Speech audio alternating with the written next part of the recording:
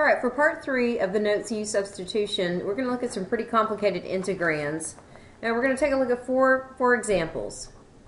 I encourage you guys to take any radicals and rewrite them as with rational exponents, or anytime you see a fraction with an exponent to rewrite the fraction so that you don't have a fraction.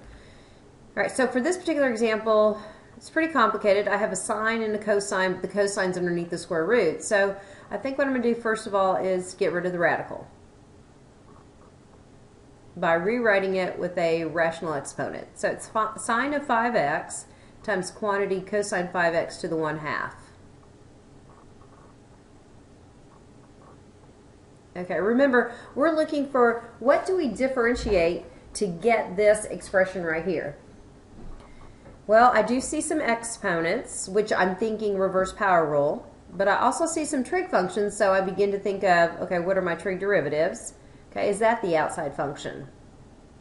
Well, I know that the product sine times cosine to the 1/2 is not a derivative of one of the 6 trig functions, so I kind of have to linger a little bit longer. If I look at the power function 1/2 and I study what's on the inside, if I think about letting u be cosine 5x, is the derivative of cosine 5x present, here? Does it appear here as another factor? And it appears that it's going to. So I think we've chosen the right path to kind of begin. Okay, so if I see this power function with the trig function, I'm thinking the inside function is the trig function, not the outside function. Okay, so it appears that I'm going to be actually doing a reverse power rule if everything goes according to kind of plan. All right, if u is cosine 5x, let's find du. Using the chain rule, the outside function is cosine, that derivative is negative sine with the 5x left alone times the derivative of 5x. All right, and of course we're going to have the differential dx, but we're still not done here. So du is equal to, this derivative is 5. I will bring it in front. So my differential in u is negative 5 sine of 5x with the dx. All right, so let's take a look back over here. If I have u to the 1/2, okay, and then this differential is sine 5x dx, I've got the sine 5x here with the dx. I just need to bring in a negative 5. I think I'm going to rewrite it rewrite, but just rearranging it. So cosine 5x to the 1/2, I'd put in front, and sine 5x dx behind. All right, so I've got sine 5x dx, so that would just mean I would have to bring in a constant multiplier, and we've seen that that's okay. So if I bring in negative 5, I would pull out a negative 1/5. I think I'm ready to convert to a u integral, so negative 1/5 integral. Okay, remember this is u to the 1/2. All of this would be du. So even though I had a bunch of trig functions up here, what it really boils down to is that I am going to be integrating a power function. All right, so that just requires the reverse power rule. No trig derivatives. So negative 1/5, increase the exponent to 3/2, and instead of dividing by 3/2, multiply by the reciprocal. I can multiply here. I'm going to get negative 2/15, replacing u with cosine 5x to the 3/2 power plus c. All right, so what started out with a bunch of trig functions was interesting because the outside function with the u integral was a power function, so what we're integrating is a power function using the reverse power rule. There were no trig derivatives in here.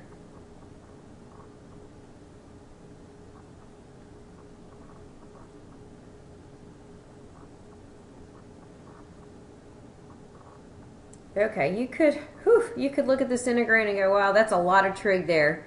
And that certainly is. I guess when you start looking at it, if you see secant squared, you might want to be thinking, well, that's the derivative of tangent. That might be someplace that I'm going to begin. I do see a fraction. Something I always try first is rewriting the fraction, not having a fraction. So I might try that approach, bringing tangent cubed up.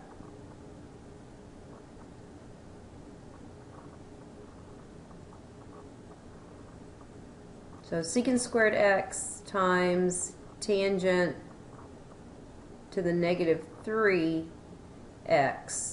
dx. Another way to write that is to pull the negative 3 on the outside, and that might be a better visual for us. You could likewise pull the square on the outside if you wanted to. I guess, you know, right here I'm probably not going to pull square on the outside of secant because I'm still thinking about secant squared being the derivative of tangent.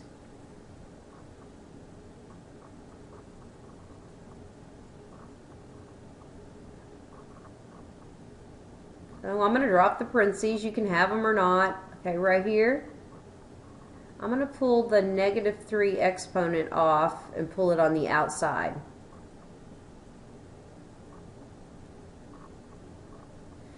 All right, so I mean, there's a lot of thoughts could go in here. You know, you've got a lot of exponents, a lot of trig functions.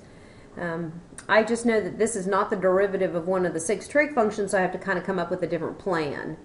And like I said, one of the things I do try and do is make any exponents that are in the denominator come up and get rid of the fraction. All right, you know, look at the power here.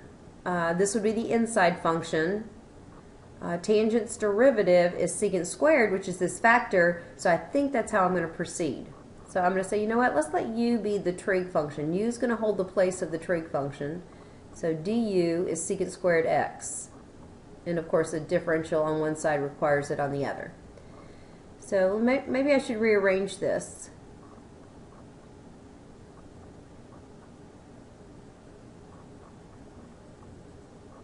All right, if we think about it, we would, when converting to a u integral, end up with u to the negative 3. This would be replaced with du. Can I integrate u to the negative 3 du? I certainly can using the reverse power rule. So it's interesting that there's trig functions in here, but I'm not even integrating, you know, a trig function. And that's because this power function kind of overtakes. All right, so I think I'm going to convert. I have u for tangent to the negative 3. And then secant squared dx becomes du. I really uncomplicated that integrand and made it something easier to integrate using the reverse power rule. So increase the exponent by adding 1, okay, making it, what, negative 2? Divided by negative 2 plus c. I'm going to think of this as a negative 1/2 multiplier, and u becomes tangent. And then I have a negative 2 exponent plus c. You could also create a fraction, negative 1 over, keep the 2 in the denominator, and pull the tangent down to the denominator, and it would be a positive. If you checked your work by differentiating, you'd probably want to check it from this step here. Okay, by checking by differentiating, think about the chain rule. So the outside function is the power function. You would multiply, get rid of the negative 1/2, so to speak. This reduces to negative 3, which gives me this denominator, times the derivative of tangent, which gives me secant squared, which is the numerator. So you might want to spend some time checking your work just to make yourself feel better that, yeah, that is the derivative.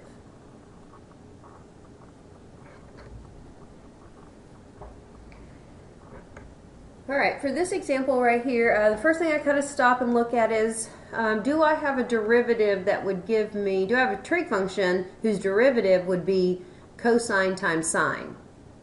Well, we know of the 6 trig functions, none of the derivatives would produce cosine times sine.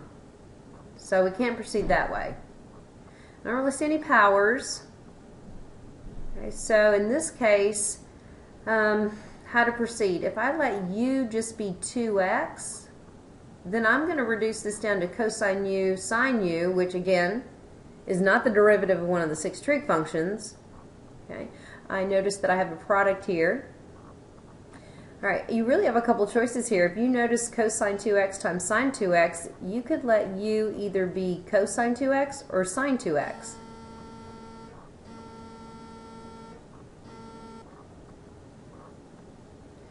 think I'm going to let u be sine 2x, because that derivative is pretty straightforward.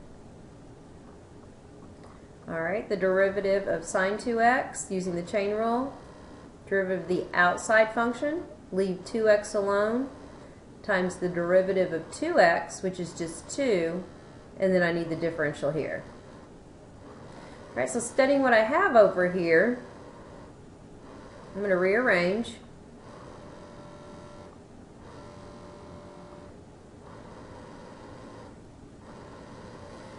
Okay, u would be replacing sine 2x, so that'd be u to the first, if you will, and then cosine 2x dx, we need a 2. We need a 2 here. If I bring in a 2, I pull out a 1/2. Alright, converting over.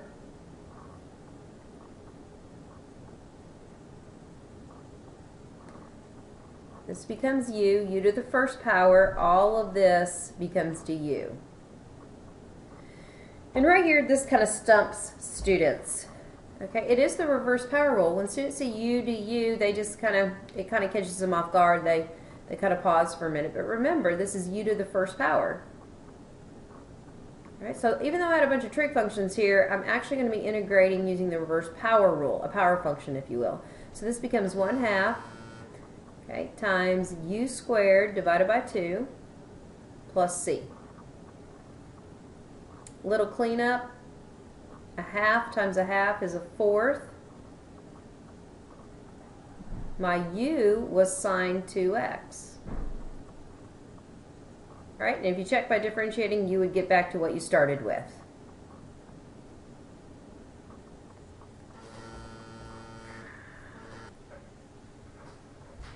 Okay, so for our last example, pretty complicated integrand. Again, I guess to proceed, my suggestion is maybe pull this out of the denominator with a negative 1/2 exponent. See if we can kind of identify any u substitution.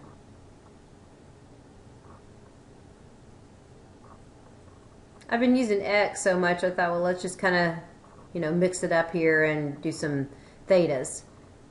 So we have 4 cosine theta. Oops, this should be 2 minus 6 sine theta to the negative 1/2 power. And then the d theta is here.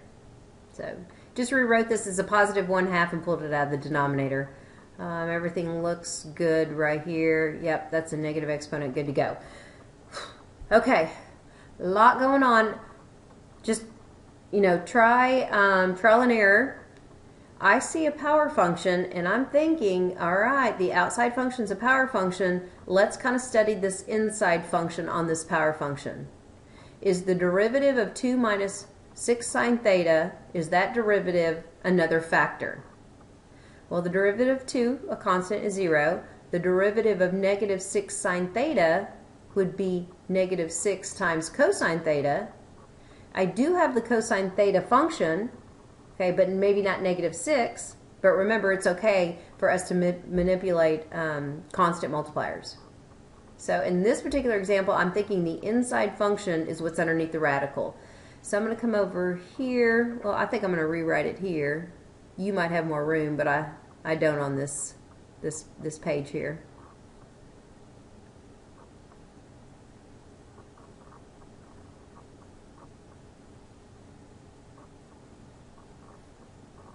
All right, let's go with u being 2 minus 6 sine theta.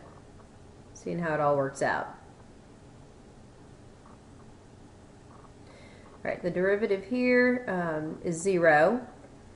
Okay, this is a constant multiplier, so we use the constant multiple rule for differentiation. So the derivative of sine is cosine times the negative 6. And of course we have d theta. All right, let's rearrange this. You don't have to.